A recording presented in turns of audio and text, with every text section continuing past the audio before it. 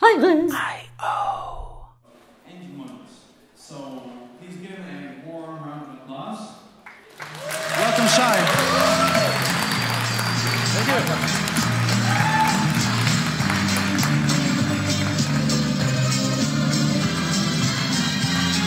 Exactly.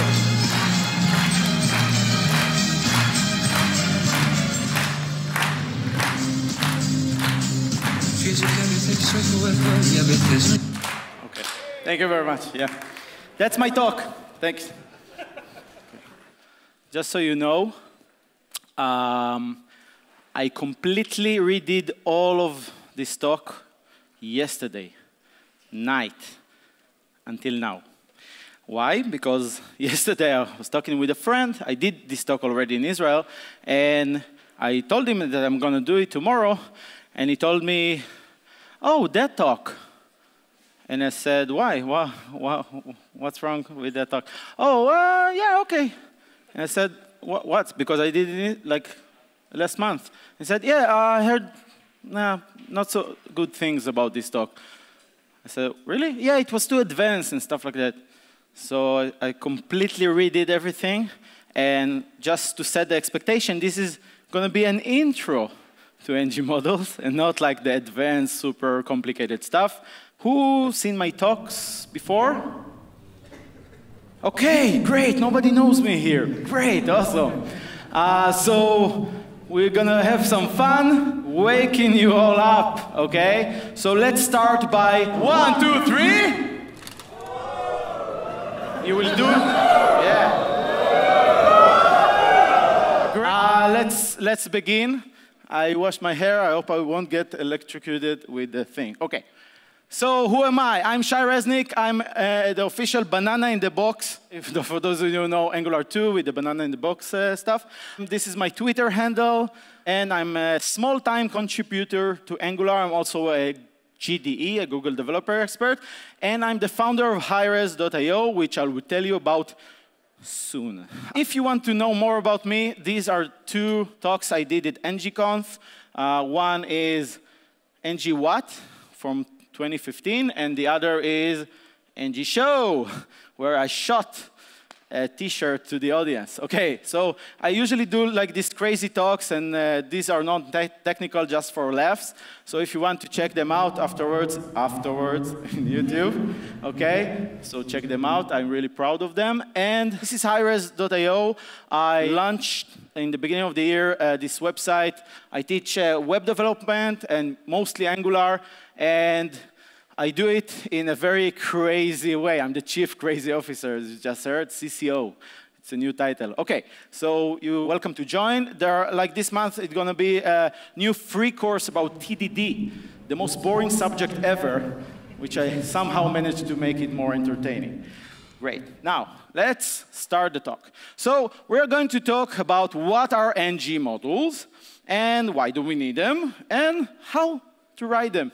Pretty simple, okay? Like I said, it's for beginners. But aren't modules and Angular one thing? Oh, sorry. This is my co-founder, Bonnie. Hi. Yeah. So yeah, Bonnie, it's an Angular one thing modules, but guess what? We have them also in Angular 2, okay? And yeah, they did a comeback. And let's go over deep down. I know it's like 4:30, you're all tired. Let's deep dive into the code. So first we have the compiler, which you can see.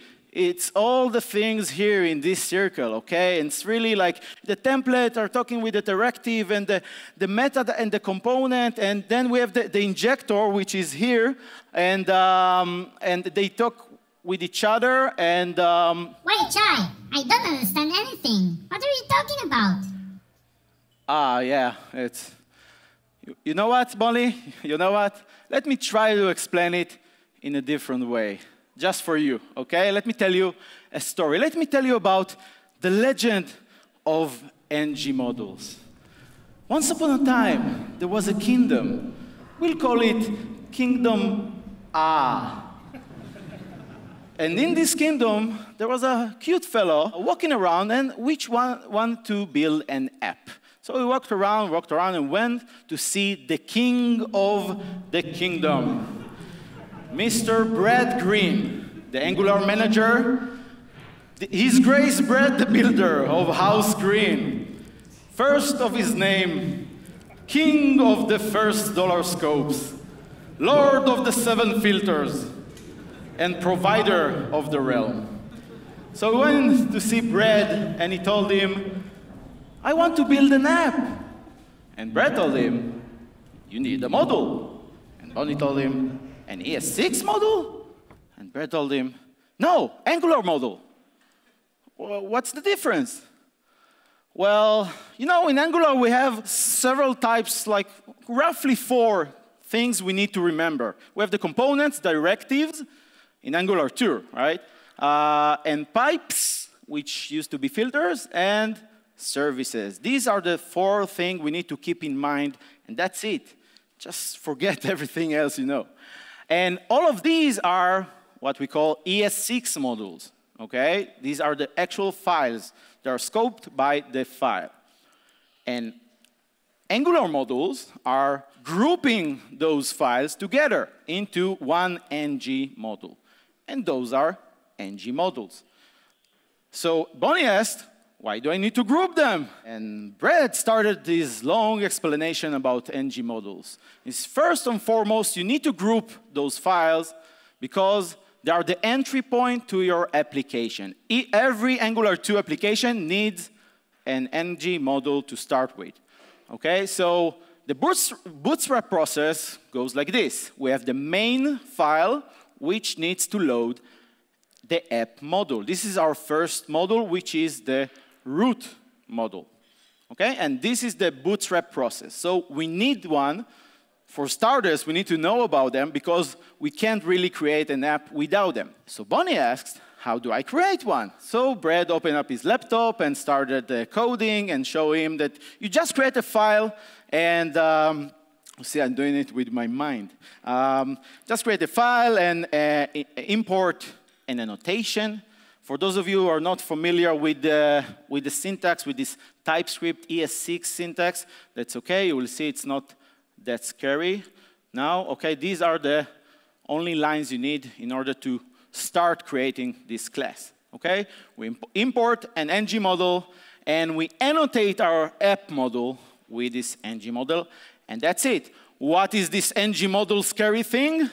It's only metadata. Okay, it's just like an object. We only give it metadata, no logic, and that's it.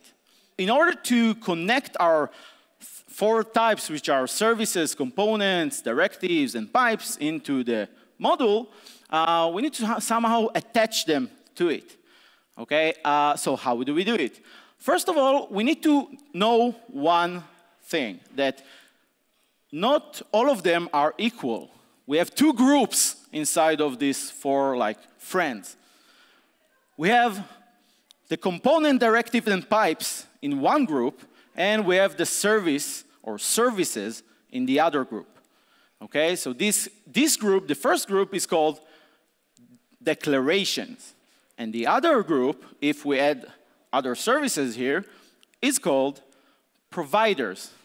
It comes from service providers. Okay, you need to remember it when you develop Angular 2 applications, when you configure your modules. So declarations and providers. Then Bonnie asked, why do we need these 2 separate things? So Brad started answering with, okay, because one group belongs to the compiler, and the other one belongs to what? It was in Polish? Yell again, yell again. Provider? Yes, it's pretty close. It's the injector. We'll talk about it in a bit. So these are the 2 groups. And compilers are best friends with the templates. They look at the template and they search for their 3 friends, which are directives, components, and pipes. Okay? They are working with the templates. And that's why this group belongs to the compiler. This is what the compiler sees. And on the other hand, providers, don't be worried about this slide, just pay attention to this line. This is what the injector sees, the services. okay, or the services providers. So that's why the services are on the other group, okay? And that's, on a high level, the explanation of why there are two separate groups. Okay, so when we declare our module, okay, we write these two things we need to remember when we import stuff. We want to attach it to our module so we could use it. We need to remember what goes where, okay? So for this, I just added a component as an example. I could edit like add here more components or pipes or declarations. And for the providers, I just added, okay, the service. And that's it, okay? Declarations, providers. And by the way, you get the sticker, whoever had the courage to shout before, okay? I'll give you the cool dino sticker for the offline. So if you want to shout more, you are welcome. Okay, so, okay, you get the sticker, you get the sticker. Everyone who shouts, okay, interrupt. Okay, so that's the way we are attaching our services and declarations to the module. That's it. And the second thing explicitly for the app module is the bootstrap.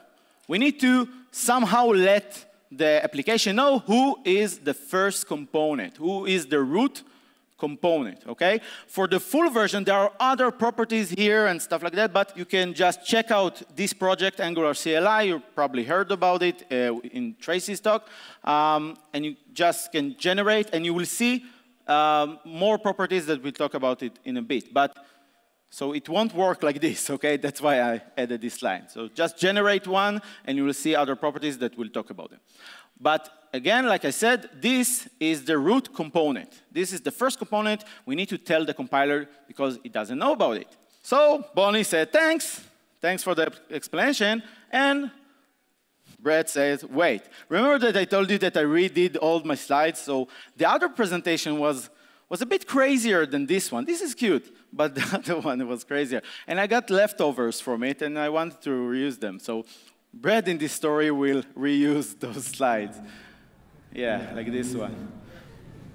This is, yeah. OK, so yeah, Bonnie said thanks, I guess, and went to his way. And time went by, and he built this small Angular app. And he came back and said, help! And Brett said, what is it? And Bonnie said, my app module is too big. I wrote so many components and so many things, and yeah, I feel sorry for her. I wrote all these components, and what the fudge? Can I say here? Okay, what the fudge? All of these components. Like, these are the declarations. Well, how can I manage this mess, right? And if you look closely, it's just copy-paste. OK, so how do I manage all this mess? So then Brett said, well, you need feature modules. What are feature modules? So we have our app, right? And our app, when it gets too big, like the declaration file and all the app module, we really want to separate it into sub-modules. So we have module 1, apparently. It's on purpose. Like I told you, I just finished the slides. So we have module 1, and imagine that is module 2. And we split them by functionality. What do I mean? Brett asked Bonnie, what kind of application are you writing? And Bonnie said, well, I'm writing a llama dating website. Okay? It's a website for llama to llama. The funny llamas love since 2016. Okay?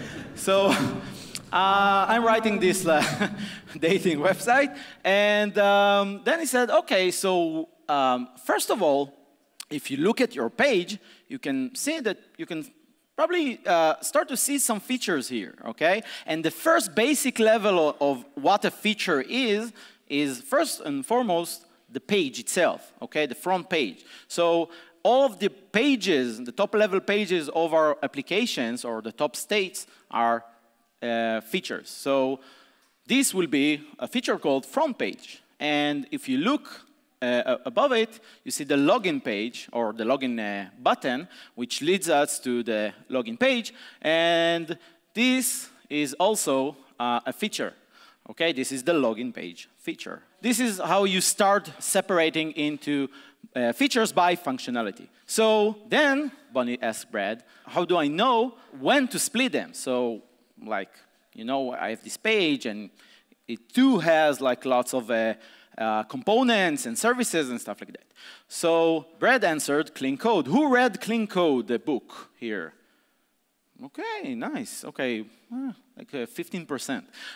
So it's not enough, okay? I really recommend this book. It's all the code examples are in Java, okay? But don't mind them. Just read the theory, okay? It's a really great book. And clean code basically says that when we have like lots of stuff inside of one function, we need to divide it into sub-functions because that's too long, and we just need to extract it, okay? Who does it in his or her code, okay?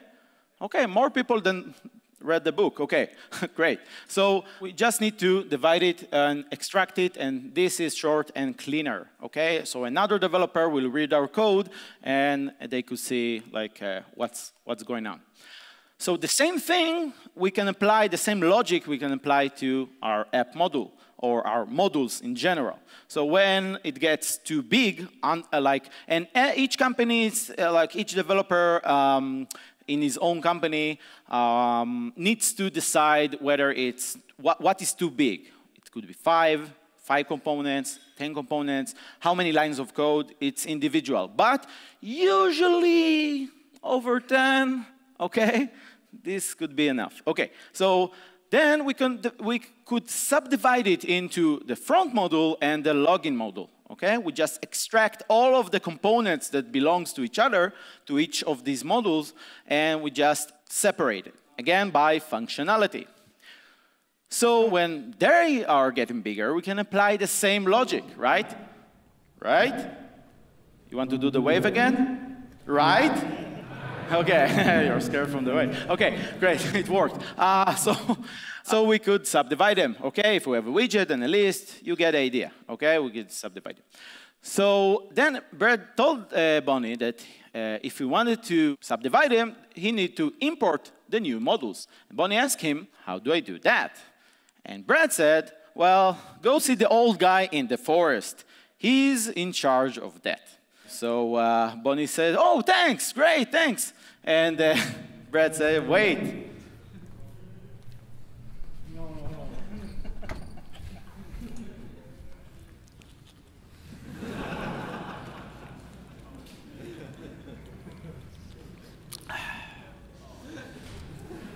I don't know. Okay, so Bonnie said, yeah, okay. Bye. So we just left to see the old guy in the forest, okay? And then he arrived to the old guy who apparently is in charge of the imports in Angular 2. I don't know why, okay? So then he said to him, I want to import sub-modules. And the old guy said, oh, I see. So you need to use the imports property. And that's it. That's all you need to do. And he explaining how does it work. So when you have the app module and you want to import the login module, okay, you just use the imports and just put the class there, okay? So let's take a look in the app module. So we have the imports, and you see here we imported the login module, and we added into the imports array. That's it. Now we just imported a module, and that's it. So now we could use the login page, right? We can just use the component from that module, right? Wrong. Okay. It won't be rendered. Okay? And let's see why. So when we try to load it, we'll see a blank page. So Bonnie, like all of us, said, why? And the old guy started explaining how things work in Angular 2 behind the scenes. So imagine this. You have the login module, which has components which are marked in C and services which are marked in S. Okay? So you have components and services, and what happens is that when you want to import a module into another module, you need to explicitly mark a component or any other declaration as exported. Okay? You need to add it to the exports array inside of the submodule. So then, only then, your module could see it. Okay? Right? So you need to export. Whatever is not in the exports array is not visible. Okay? And this is by design. So we won't have these collisions that we had that we have still in Angular 1, right? When we have right? Okay. So we have these collisions, and we need to namespace them and stuff like that. So let's look at the submodule, at the login module. So in the submodule, we need to add this exports property and just add the same login component we added to the declarations. Okay? So it's the same one. Now, will it render? The sad group up front, yes. Okay, so, yes, it will render. Yeah, give them a round of applause. Okay, no need. Okay, so now it will render, yay, and imagine that I live coded it. Okay, so we added into the exports array. You need to remember that this is the old guy saying to Bonnie, you need to remember to just add here declarations. Only declarations. And other modules as well, okay? But you can re-export modules, but that's for another talk. But remember, only declaration, not services. So Bonnie asked him, why only declarations? And the old guy looked at him and went, yeah. So after Bonnie recovered, he said, now I can answer. Okay. And he started explaining how things work with services behind the scenes in Angular 2. So we talked about the components and the compiler and stuff like that. But we also mentioned that we have an injector. And in Angular 2, what they did from the last change with ngModules, they made this big providers pool for the whole application. One pool, one app injector, one thing to rule them all, okay? So that's what they did. So they added like a big provider pool. So are we taking over by SWAT team? What's this sound? Okay, never mind, forget about it. Everybody down! Okay, okay? We all recovered? Okay. So again, we have this app module and the big providers pool for the whole application. So when you declare submodules, no matter which module it is, when you declare services in its providers array, they are being added to the providers pool when you import this module. Okay, this is a tricky one. It took me like time to understand that point, okay? So again, no matter which submodule it is, okay, when you declare services on it, they go into the big providers pool, meaning any other module could inject these services. But that's okay. In Angular 2, it's not by string, it's by the file itself. So we don't have the same collisions we had in Angular 1. And it happens automatically. So Bonnie said, thanks, and went away. And yeah, time went by, and then he came back and asked the old guy, help! And the old guy said, what is it? And Bonnie said, my app loads slowly. Loads, okay. So the old guy said, you need lazy loading. And Bonnie asked, what's that? So, and that's another feature we get with ngModules. So he started to explain, okay, we have our, again, weird choice by Bonnie. It's not like I ever written that in my spare time.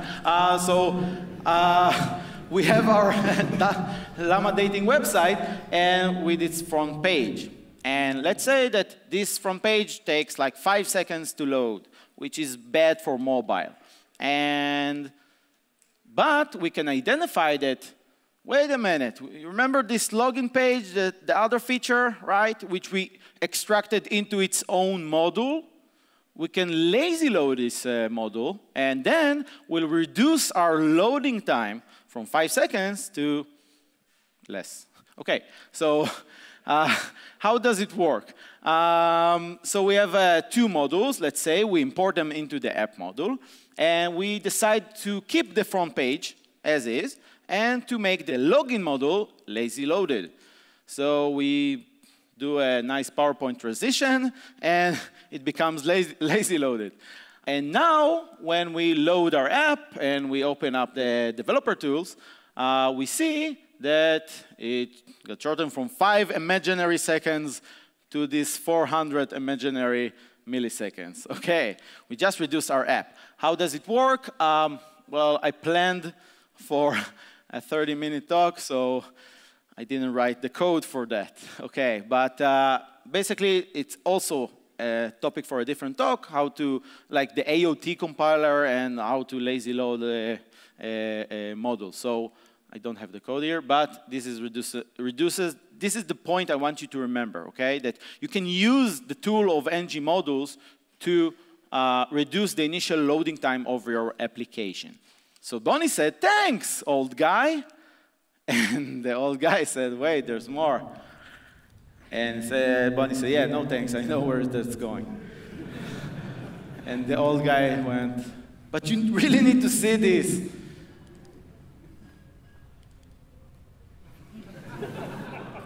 And Bonnie looked at the old guy and said, thanks a lot.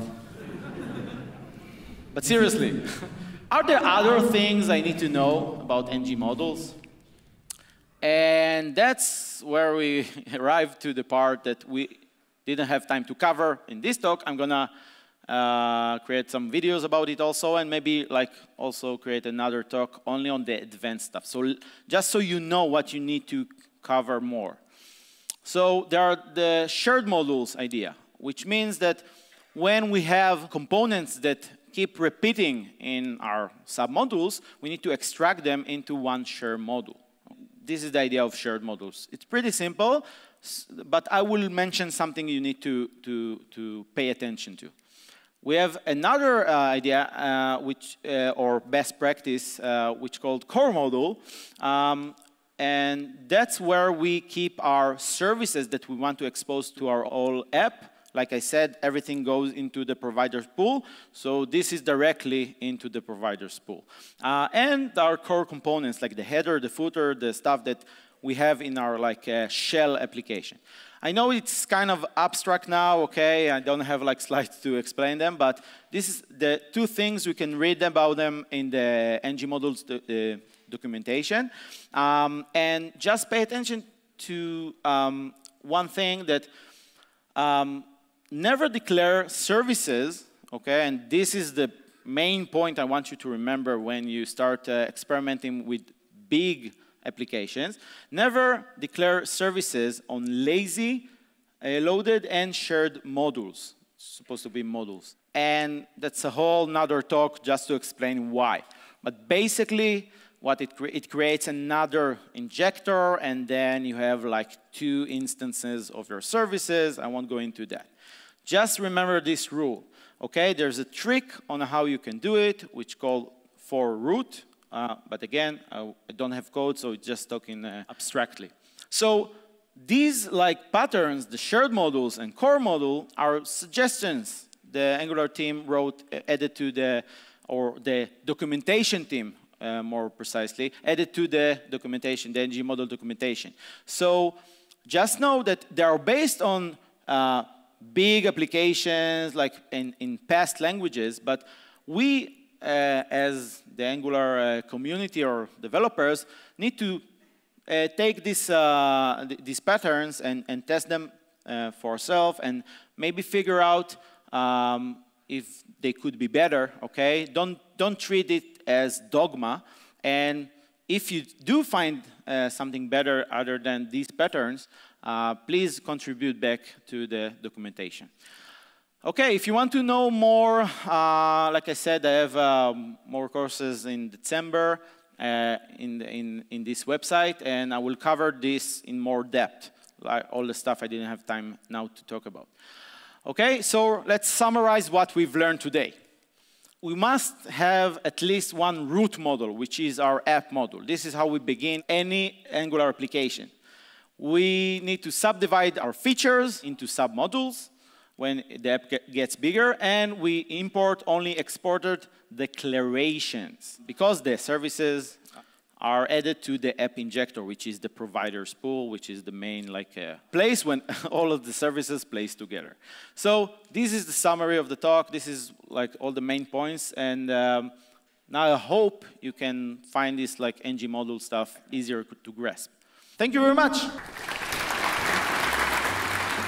If you like this video, like it, share it, and subscribe to the channel. Make sure if you want to see more videos or courses about client-side development, join HiRez.io and watch these other videos over here. Thank you and see you next time.